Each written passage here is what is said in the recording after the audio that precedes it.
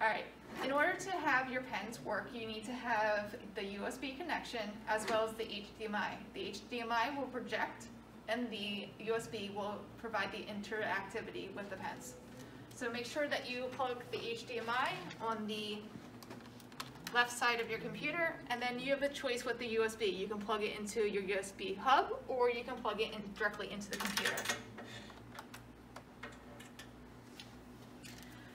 Now that I am projecting on the screen, I would like to make sure that it is an extended view. So if you don't know how to do extended view, you can hit Windows P on your computer. On the right hand side, you will have the option to duplicate, extend, or second screen only. So I'm going to make sure that it's in extended mode. And when you have done that, it should show a blank screen of your background. Anything that you would like students to see at home or in person in the classroom, you will just drag to that window. The default is to drag the screen to the right side.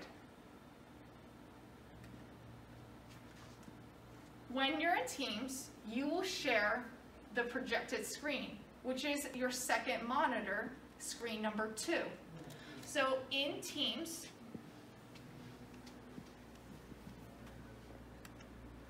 you will share screen number 2, which will be below on the far left-hand side, and it will say screen number 2 underneath. You will know that you have shared the correct screen by there's a red outline on your interactive board. As you know, by default, when you share a screen, it will minimize your Teams. So you will have Teams on your laptop with your students, and your instructional will be all projected on your interactive board. So kids in the classroom and at home can see your instruction.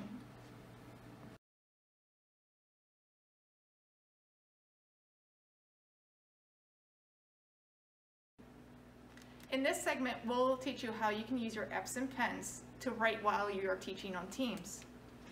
When you start your computer, the default software will open up and you have to close this down because it will not let you write while on Teams. This is the Easy Interactive Board software.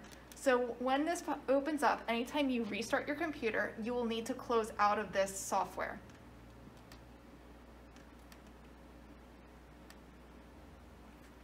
Now, when you come over to the board, you will see when you bring your pens close to the board, you'll see this arrow pop up. We will not be using this ink layer to write. The kids will not see this on Microsoft Teams. When we're all in person, in a normal school year, we would just do our ink layer through this, but we can't do that with Microsoft Teams. In order to do so, we are going to open up Smart Notebook. The Smart Notebook allows us to put an ink layer that Microsoft Teams will be able to see. So I just opened up Smart Notebook application. This software is installed on every teacher laptop.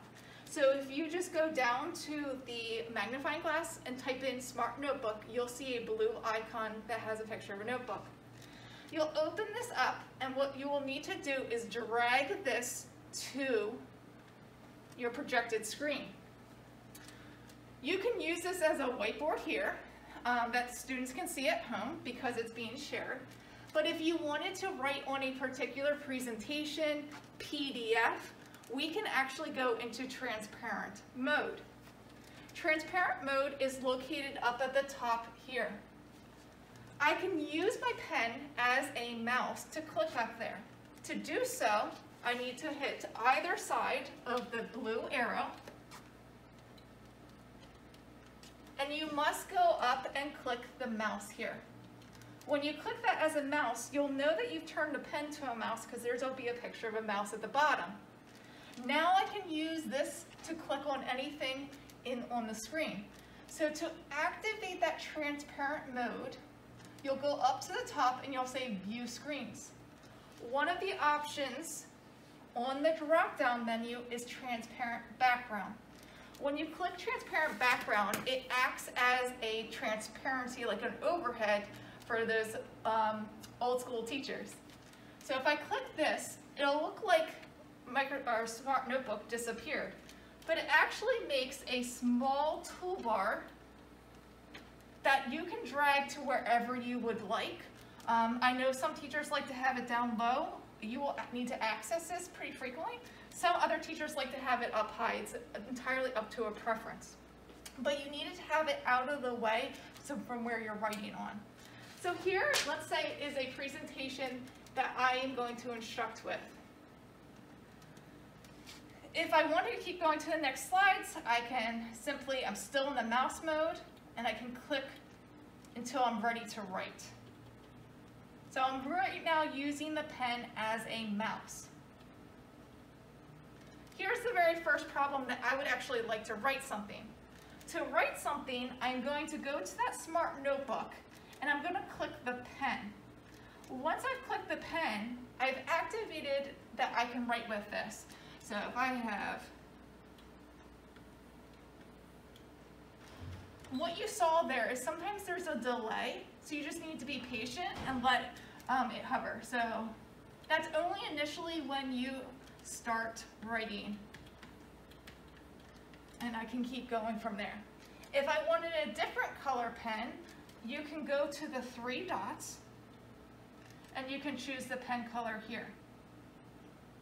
So say I want to do red, these are like terms, so you can combine them. Also with the 3 dots, you have the choice if you want to highlight text, you can do that. You do have options of shapes down here, drawing lines. So any feature that you could use in the Smart Notebook software, you can still use here. So when you are done and you want to erase this, the easiest way to erase this is to actually start a new page of the Smart Notebook. You do that by just clicking the arrow, and it gives you a fresh start. Say a kid says, oh, I wasn't done copying that, you can go back and hit the left arrow and it will bring that ink layer back. If I need to get to my next slide, I would then need to activate the mouse button to navigate to the next slide. Here's my new problem. I want to write, I click the pen, I wait a second and I hover a little bit, and then you can start trying to write.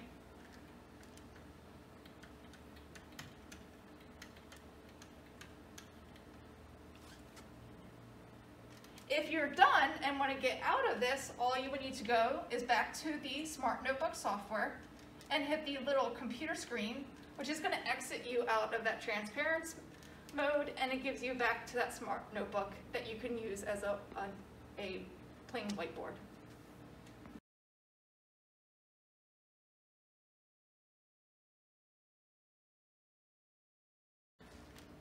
Keep in mind when you're writing with this, your projector needs to see where you're writing. So if you're, be mindful of your shadow, because sometimes when you try to write, it won't pick it up.